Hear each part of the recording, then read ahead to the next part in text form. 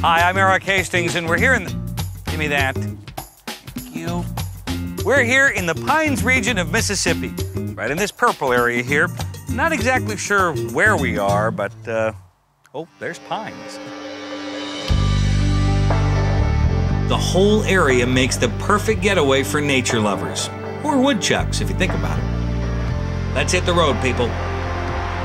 Throughout the region, you'll find plenty of parks and wildlife refuges where you can hike, cycle, canoe, or even camp out.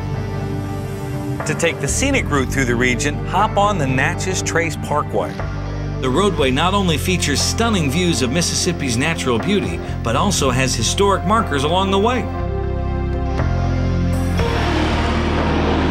There are plenty of places to get out and stretch your legs and explore the original trail on foot. Famed playwright Tennessee Williams was born here in the Pines, right in Columbus. So my question is, why wasn't he named Mississippi Williams? Writers. With tours daily, the house is a great place to learn more about Mississippi's favorite playwright. Stella! I'll bet they get that all the time here. Just to the west is Meridian, and there's a reason for the horse. The city of Meridian has one of the few national landmarks you can actually ride. Come on. The Highland Park Denzel Carousel is nearly 100 years old, and it's the only one of its kind in the entire world.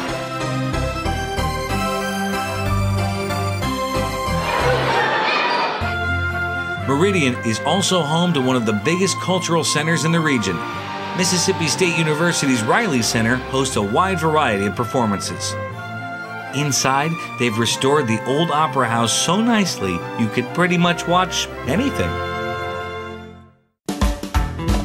Meridian is the home of the father of country music, Jimmie Rodgers, and they have an entire museum dedicated to him. We should all be so lucky. When do I get a museum? I want a museum. Jimmie's fans can also stop by his gravesite right nearby to pay their respects to the singing brakeman. Just to the north of Meridian is Philadelphia, lesser known than the Pennsylvania version, but far more, well, southern. Here at Williams Brothers General Store, the whole town gets basically everything they need, from slacks to saddles to cheese. Well, maybe not all on the same trip, but you get the idea. Boiled peanuts. Come on, I'll show you. This is Mr. Peanut. They don't call you Mr. Peanut, do they? No, they call me Buddy. Buddy? We'll start with green peanuts. They look kind of brown. Buddy green. What is this doing to them? Boiling with salt. I started at 7:30. That's my second batch. And so you just boil peanuts all day? Yep. The biggest draw in the Pines region has to be the Pearl River Resort, with its count 'em, two hotel casinos, the Silver Star and the Golden Moon. It's a galaxy of entertainment, people. Here you can also play at the Dancing Rabbit Golf Club, with two of the most acclaimed courses in the country, the Oaks and the Azaleas. I've been here since 6. At the top of the Golden Moon Casino, you can dine in style above the Pines at the Galaxy Restaurant and relax upstairs at the Luna Lounge.